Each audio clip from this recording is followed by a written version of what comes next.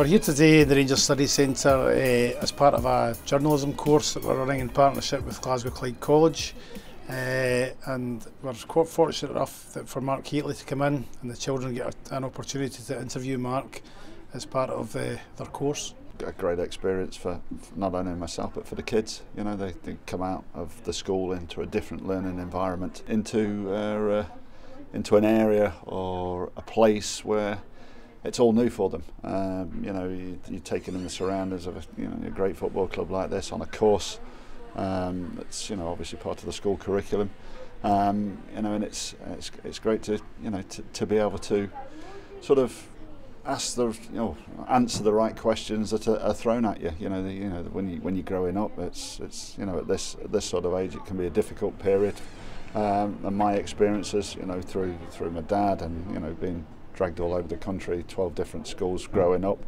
Hopefully it can offer them a little bit of experience and a little bit of guidance as well as some really good questions that come flying at you. They had a fantastic time. It's something they built up for a few weeks, knowing that we're going to interview Mark, and we've been preparing some questions. We've also been working with Lauren on a little journalism course up here for the last few weeks, and I think the kids were actually able to put all their skills into practice today and put Mark at his ease very quickly, and it was some very searching questions. The course is a kind of mixture of kind of written journalism, match reporting, interview skills.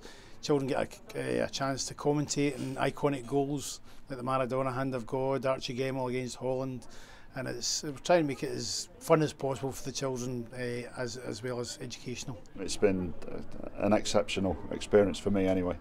And part of the football club is a lot of the community, and these kids live in and around this community, so it's great to be able to have that partnership with them, and show them what the club's all about, but also keep them keen and keep them eager to learn in different sort of atmospheres. I think that's the important side. It's not just a classroom where you sit down and learn stuff. It's in and around, and we offer that, and we've been doing that now for a long time. The more engaging, innovative learning opportunities you can provide for young children, the better. And again, they've certainly benefited, as we have in previous years, from coming to the Ibrox Study Centre and other places. Again, it gets the kids out, gets them to see what's going on, gives them a different perspective on things, and they thoroughly respond to it.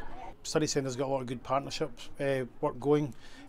We first of all decided to do a bit of sport, then computing. We offer cyber security and computer gaming as well, and then it kind of led to journalism, so it was a good fit. We've been very, very fortunate working with Mr. Shack in the Rangers Study Centre here, and that led to this little journalism course we've been doing, which kids have thoroughly enjoyed. And again, it's all about developing all these different life skills, and the more partnerships that we can develop, then the better for the benefit of the children.